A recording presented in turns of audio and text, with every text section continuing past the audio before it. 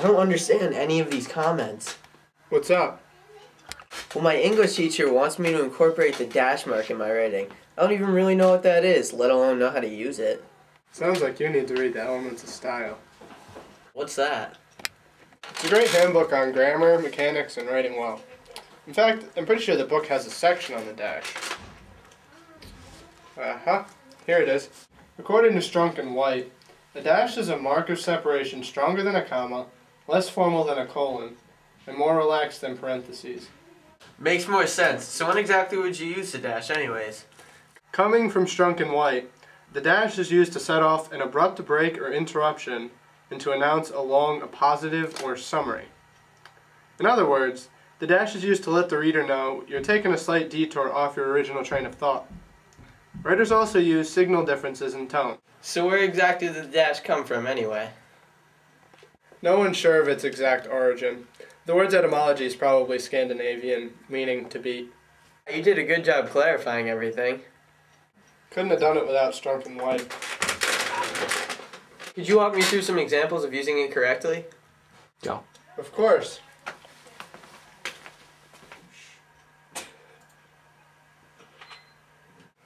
Here's an example from Arthur Miller's play, Death of a Salesman, in which the main character, Willy Loman, struggles to achieve his American dream. This excerpt from page 62 originally had dashes. I replaced them with commas to compare the effectiveness of each. This is the correct usage. Willie said, banging his hand on the desk, "I averaged $170 a week in the year of 1928, and your father came to me. Or rather, I was in the office here. It was right over this desk, and he put his hand on my shoulder." This is the correct usage of a dash because it puts emphasis on specific words and key points in the sentence. You understand now? Oh. We're going to have to go see Miss McGinn. But as stated in the Elements of Style, use a dash only when a more common mark of punctuation seems inadequate. To be able to make the choice between using a semicolon, colon, comma, or dash, you first need to know the function of each of these punctuation marks. So.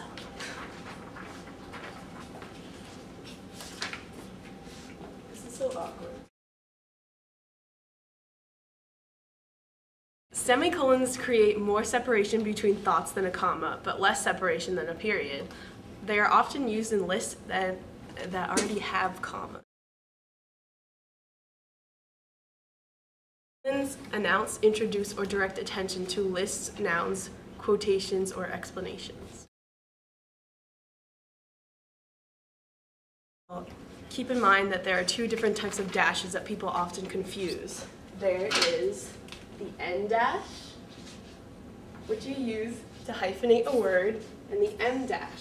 They're the width of an N and an M, and that's how you remember it.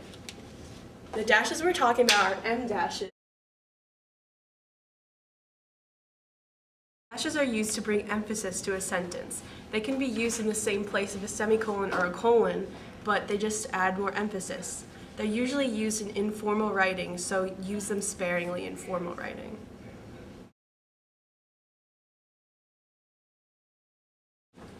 The first example, food, drink, and decorations, that's what the party needs, is correct because the list of words comes before the dash.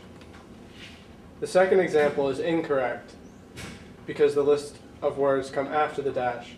There should be a colon in the second example. Okay, statement 1 in this instance is correct with a colon because it indicates a quotation that has been formally announced. The usage of a dash in this situation is incorrect. The first example in this instance is incorrect because the phrase "a golden retriever" should be in between two dashes, not just one.